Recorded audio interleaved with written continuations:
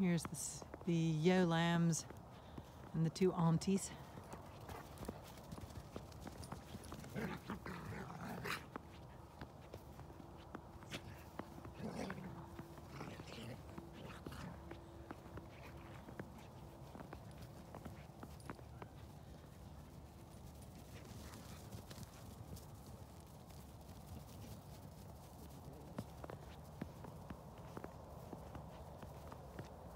You can see the shadows of where the sheep were lying down after breakfast.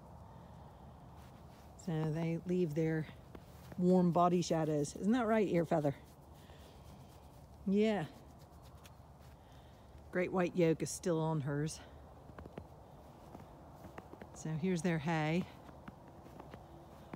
And more of bedroom shadows. This is an alpaca footprint, since I'm looking at different footprints. That's an alpaca. It's much bigger than a sheep footprint. Hello. You think I'm feeding you more now?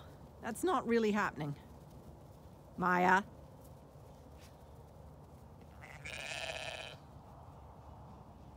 Yes.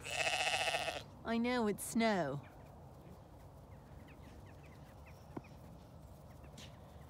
Ow! You bit my finger. You wanted me to pay attention. You're bold biting my finger.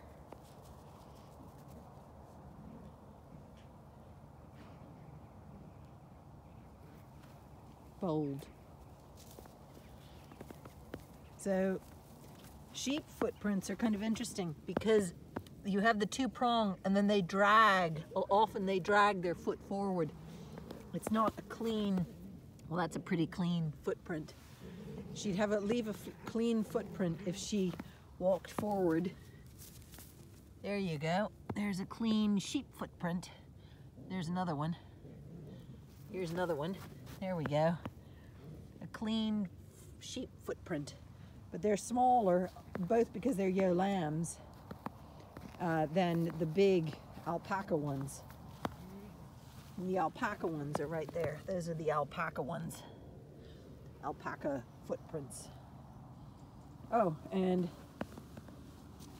there's the human footprint. You can hardly see it in this, in the snow.